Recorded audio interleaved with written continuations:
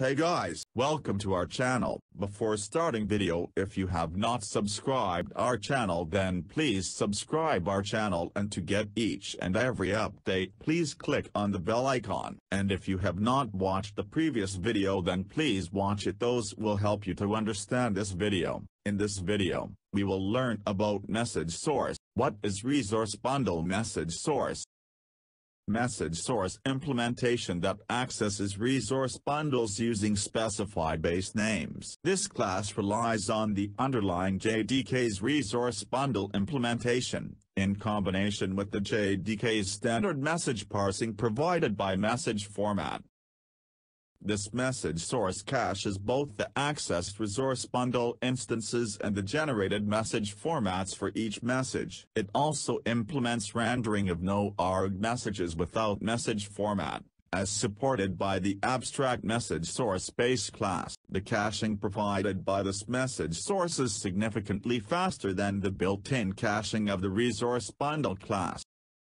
Unfortunately, ResourceBundle caches loaded bundles forever. Reloading a bundle during VM execution is not possible. As this message source relies on ResourceBundle, it faces the same limitation. Consider Reloadable ResourceBundle message source for an alternative that is capable of refreshing the underlying bundle files. Let's implement. Before starting anything, let's run and see everything is working fine or not.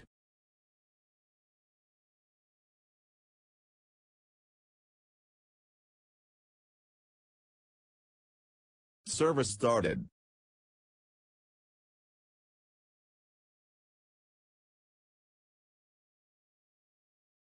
See, it's working fine. Let's read all these labels from messages properties files.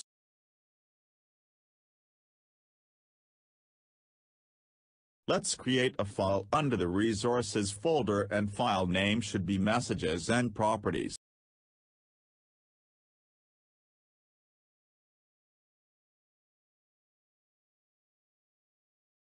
To increase the font, directly press Ctrl+, and to reduce Ctrl-. Let's create a bean for ResourceBundle message source.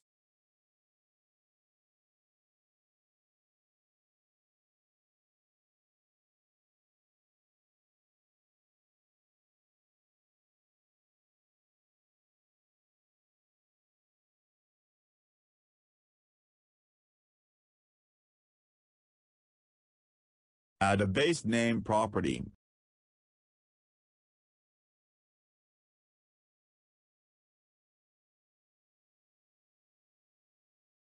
Now add a label and a property file.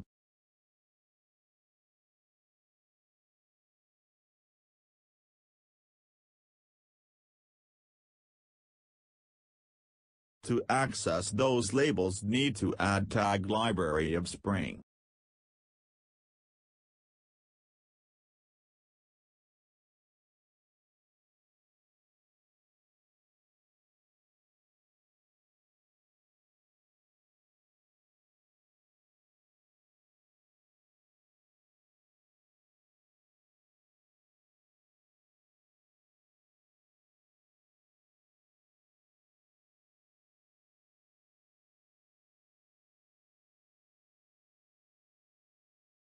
See, it's very simple.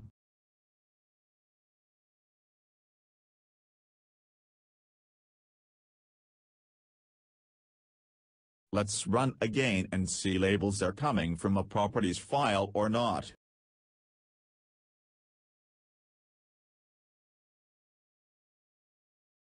Service started. See, it's coming from message and properties file. Let's move all labels.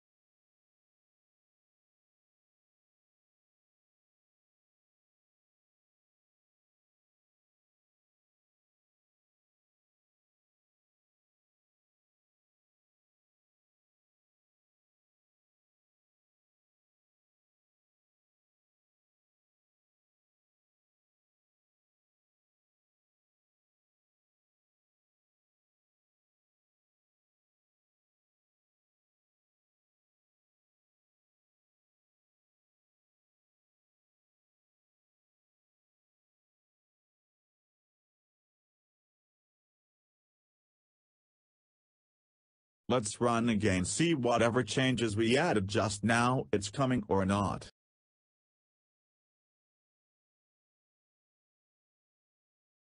Let's replace other page labels.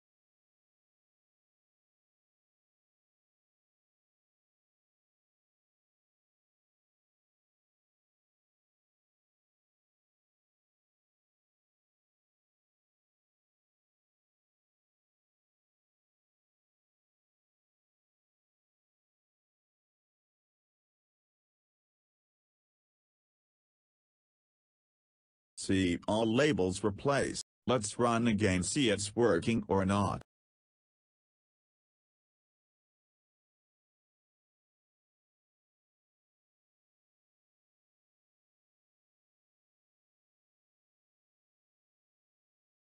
Oops, 500 internal server error is coming, because we missed one label. Now just reload this page, see it showing properly.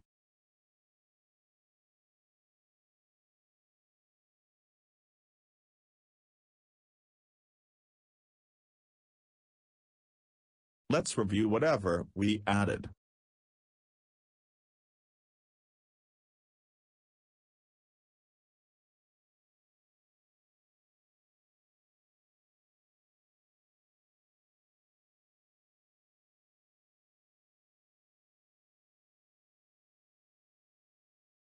Thanks for watching.